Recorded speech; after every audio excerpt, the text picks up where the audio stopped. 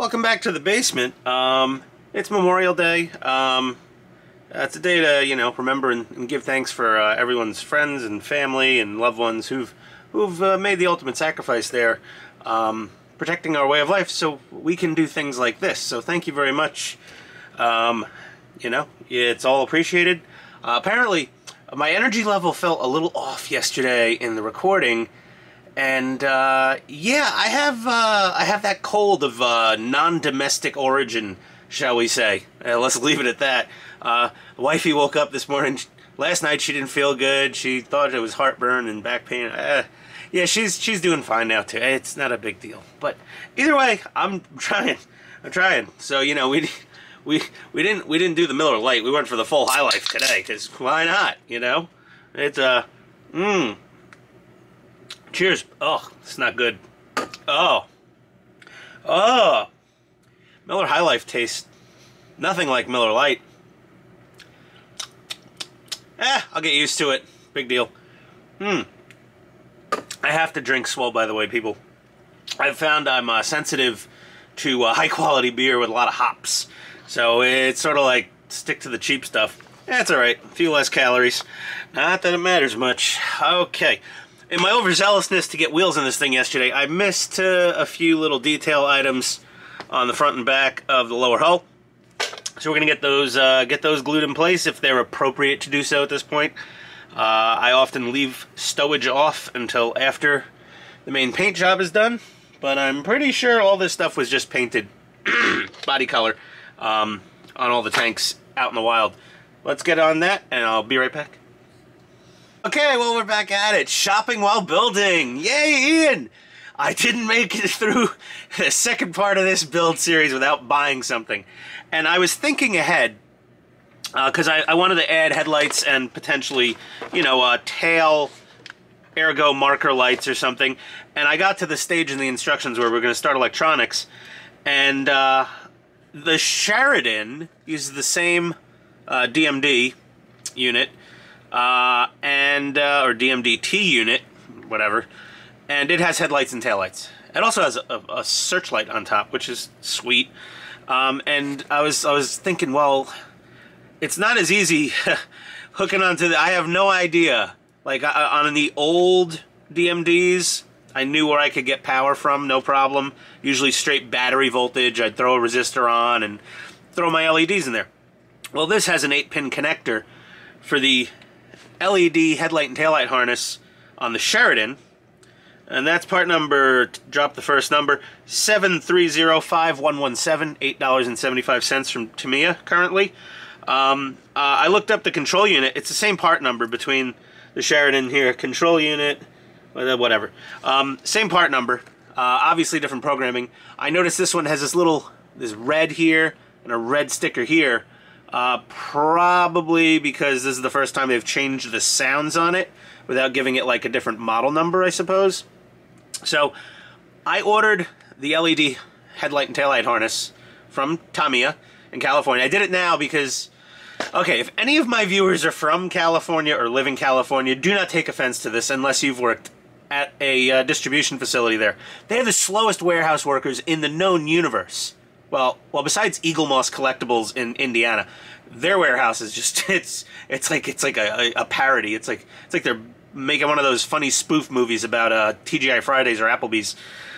It's bad, but Tamiya, great, love them, good service. Just they're really slow. So we'll get that shipped out hopefully this week and have it sometime next week so we can test that harness out to see if we get lights, and if we do, I'll just chop off the giant LEDs that are on that harness and solder on my own little micro SMDs. I know it sounds wasteful. And this is a 1mm JST connection here. I did find some 1mm 8-pin JST pigtails on Amazon. And to be honest, they wouldn't get here until nearly the end of July at this point. And they weren't any cheaper than just buying the damn LED harness from Tamiya directly. So that's what I did. If everyone wants to go out and get one now before I test it, go right ahead. Part number 7305117. That is the light LED harness from the Sheridan M551. So, put away our always keep your manuals. That's where, there you go. So yeah, that's that. Okay, I'm gonna get on the electronics now. Sorry for the sidetrack, but I was just excited to tell everyone, if you really want to add those lights, this is probably gonna be the way to do it. Alright, be right back. Okay, my buddy sends me the funniest TikToks sometimes. Google calf mule cargo socks. It's a prank gift box, but it's like, he knew me. Anything with cargo pockets, I'm in. Oh yeah, you couldn't have figured out that Ian wears cargo pants and cargo shorts? Hey, look what I do down here. Come on.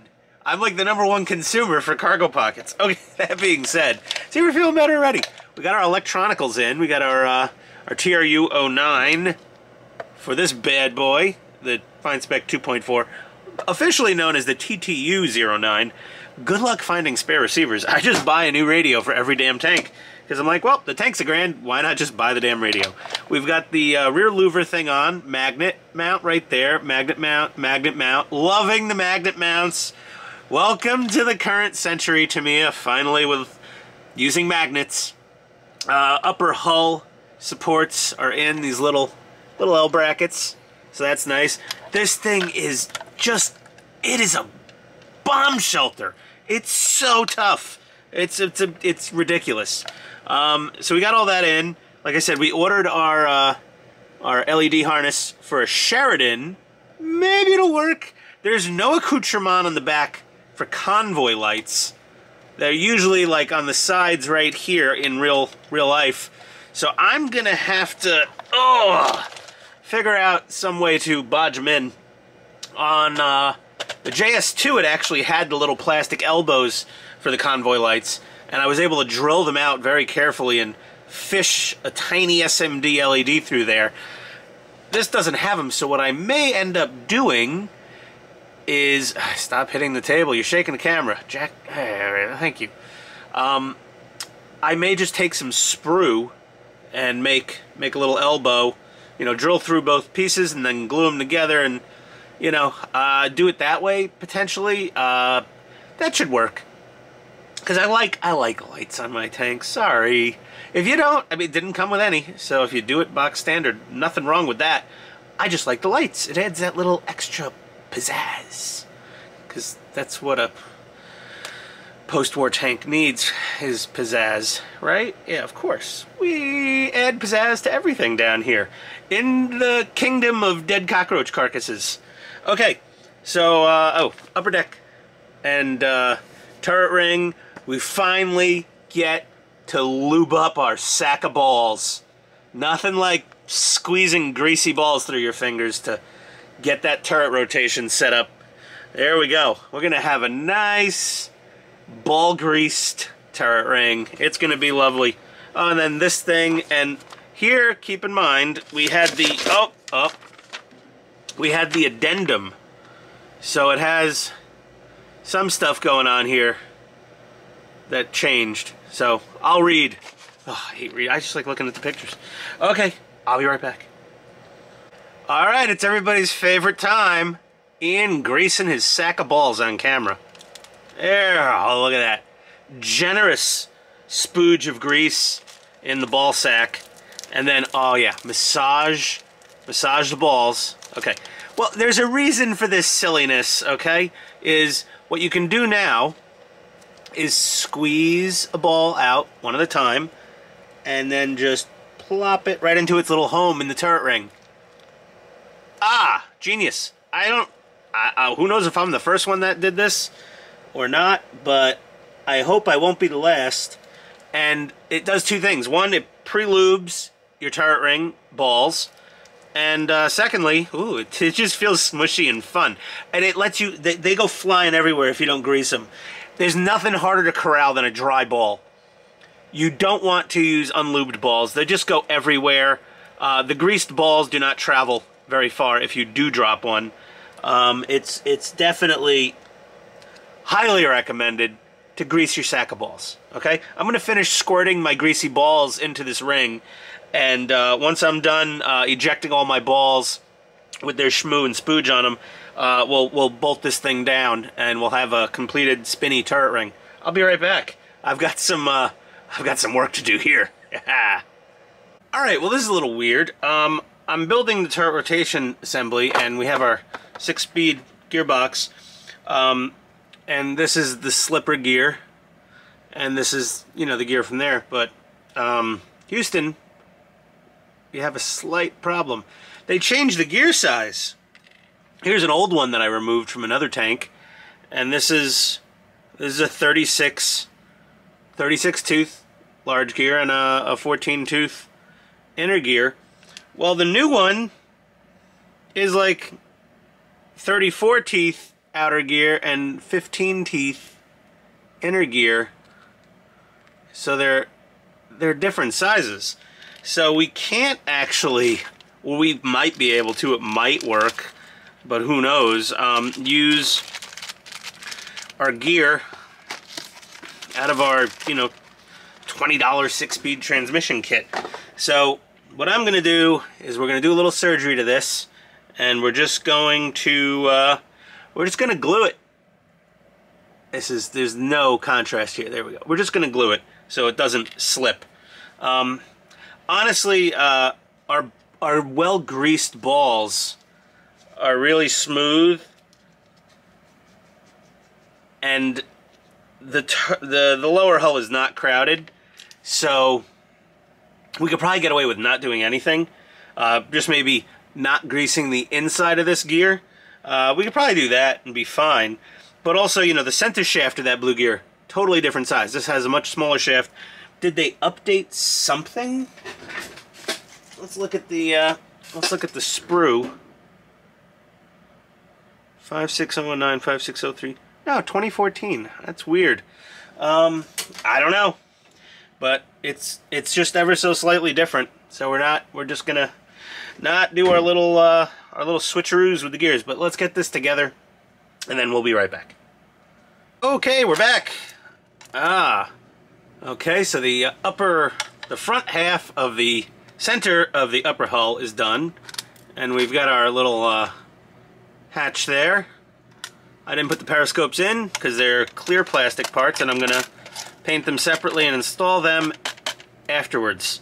So there's a some sort of fueling port.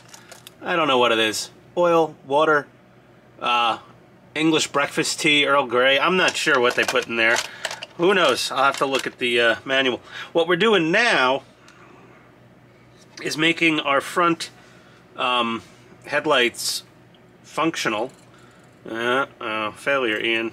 Battery was backwards. Come on. Come on. There we go. Okay.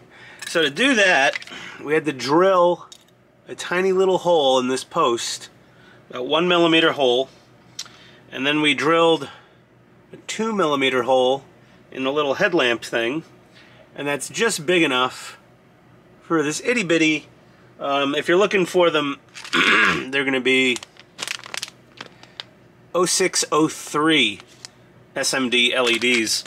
They come red, white, blue. I use a warm white just to simulate more realistic lighting effects on older vehicles.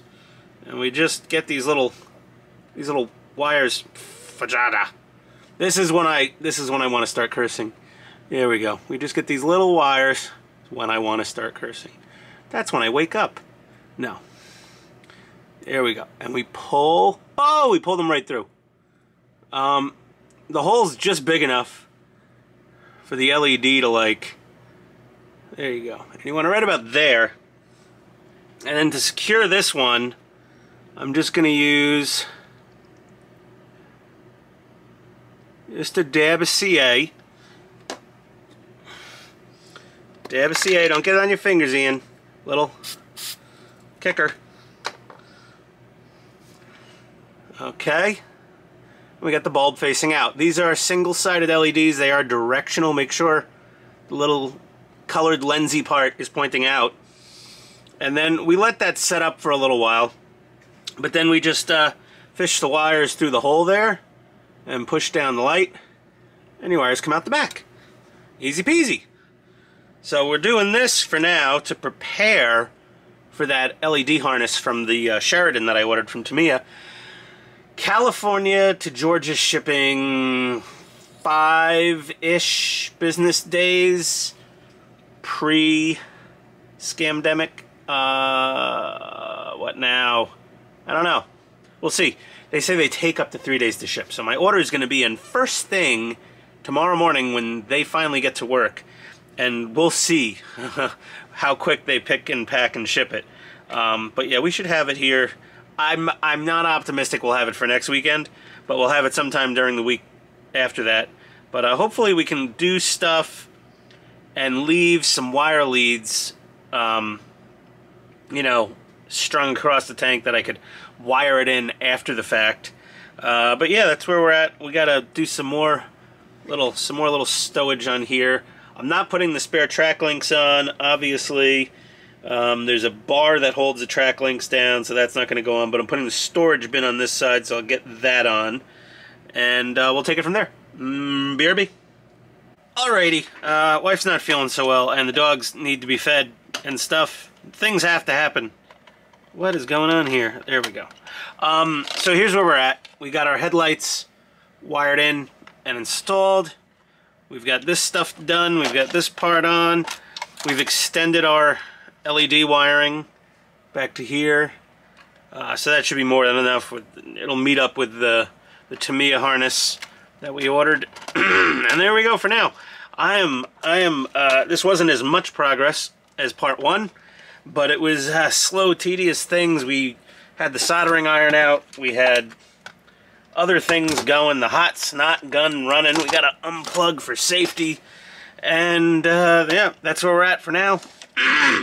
She looks good. My Tamiya parts, probably not this week, obviously. Should probably be here next week sometime.